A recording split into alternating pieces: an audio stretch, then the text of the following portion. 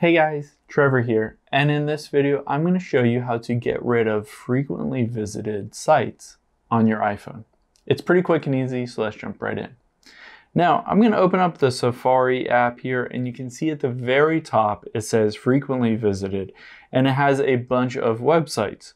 And if you prefer that this doesn't show up so that nobody can see which websites you frequent, there are two different things that you can do to get rid of it.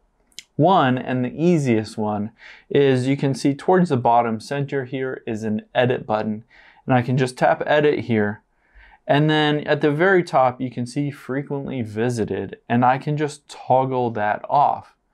Now it will toggle it off on my iPhone, and if you toggle on use start page on all devices at the very top, if you have an iPad, a Mac, it will also turn those frequently visited websites off on those other devices as well. So you can toggle it off here. However, you can also just remove all of that website history from Safari so that it doesn't show up on that frequently visited sites.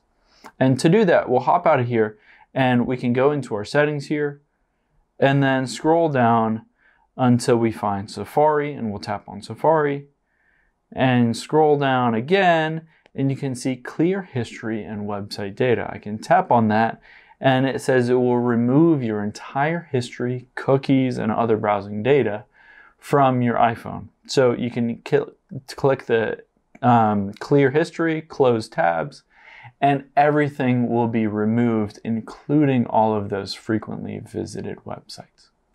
Hope this helps. Thanks for your time today, and I'll see you on the next one.